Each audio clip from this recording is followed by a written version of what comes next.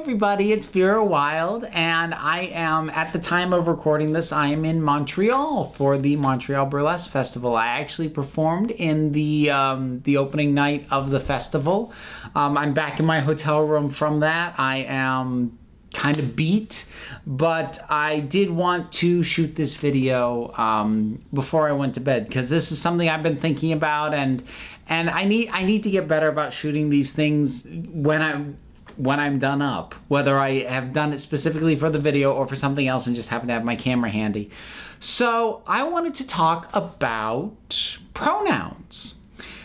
And when I realized that I hadn't talked about this before, it struck me as a little bit odd, because you'd think this would have come up by now for as long as I've been doing these videos. But the thing is that people asking for preferred pronouns is something, at least in my case, I've only encountered in the last year, 2 years maybe. It's a fairly recent thing for me, and by and large people would just sort of try and guess and go with their best guess. People weren't really asking, I think, just because it was something that they thought might be rude to ask. But I think it is getting to the point where people understand that it's probably a good idea when you're dealing with someone who it's kind of an open question.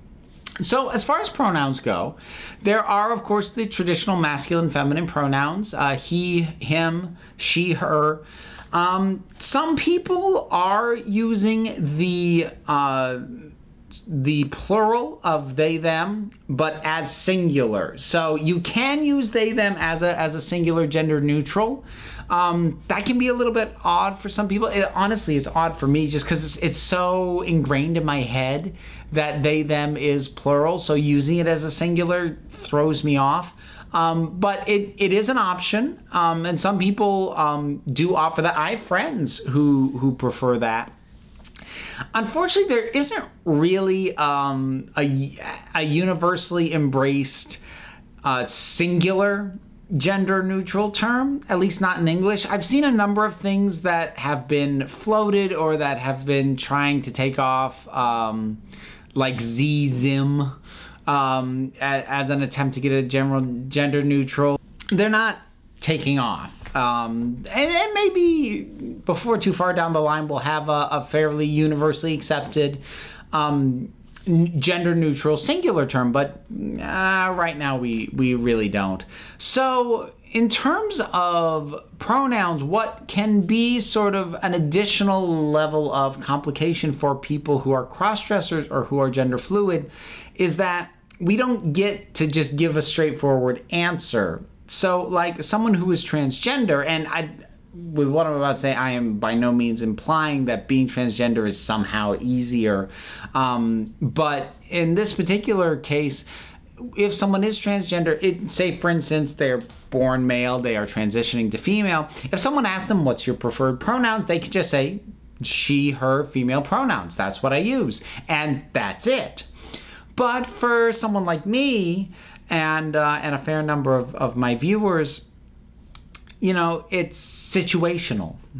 Sometimes one pronoun will be more appropriate than others. And it's gotten a bit murkier for me lately. So traditionally, I used to just tell people, address me as I'm presenting, because I used to just very clearly present all female or all male. And it was very obvious which one I was going for. These days I do what you're seeing or things like this a bit more, where I will kind of straddle the gender line and not be as clear cut with what I'm going for. And that can make things a little bit trickier in terms of people seeing a signifier for which pronouns you're going with. For myself, what I've ended up doing, what I've ended up telling people is go with whether or not I'm wearing lipstick. If I'm wearing lipstick, then address me with female pronouns. If I'm not, go with male. Because if I am, say, if I don't have lipstick, but, maybe I'm wearing these frames or more dangly earrings or something like that, I'll still, masculine's probably still more appropriate, but if I've gone to the trouble to put on the lipstick, then I'm putting the effort into wishing to present more feminine, and in that case, I will prefer she, her, female pronouns. So that was the go-to for me, is giving my friends a signifier, because that's the other thing, is that people want to get it right. Usually. You will probably encounter some people who are just jerks, who will purposefully misgender you, just to, you know, troll, or just to sort of reject your gender identity for whatever reason.